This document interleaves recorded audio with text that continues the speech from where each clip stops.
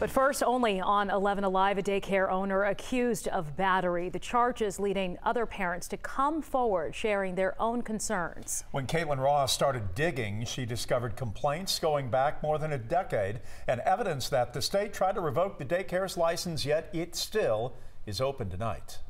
Class is still in session today at the Hold Heidi Academy here in Woodstock. And while the director is not allowed on campus after her arrest, I talked to parents who pulled their kids out who say they want the whole thing shut down.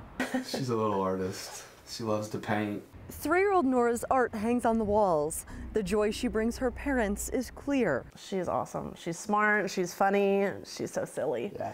Courtney and Stephen Allen thought she was thriving at Hold Heidi Academy in Woodstock until this March, when her mom went to pick her up and the daycare director said they couldn't find her. Tammy stood up and she walked around the school and didn't see her, and then she went to the exterior door, unlocked it, and about 20 feet away there was Nora. They immediately pulled Nora out of the daycare, and Stephen posted about what happened on Facebook. That's when dozens of other parents and former employees started sharing their experiences as well. A whole bunch of people started coming out of the woodwork, telling their experiences. 11 Alive found complaints against the center going back 12 years. A former employee filed a written complaint alleging abuse and harsh punishments against children younger than 1. Another mom shared photos with 11 Alive of her toddler son bleeding from the face, his tooth knocked out.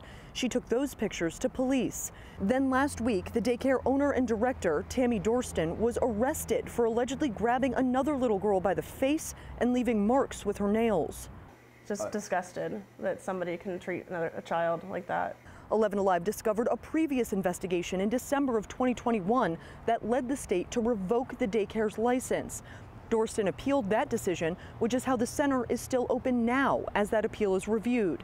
The Allens think Hold Heidi Academy should be shut down for good so everyone can move on, their daughter included.